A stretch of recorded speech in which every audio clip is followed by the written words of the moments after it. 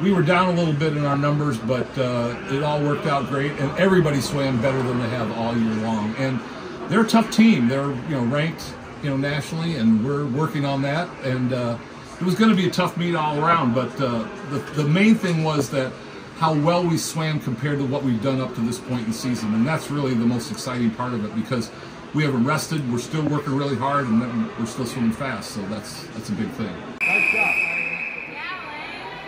Willie Pinot winning the 200 free was a pretty big race.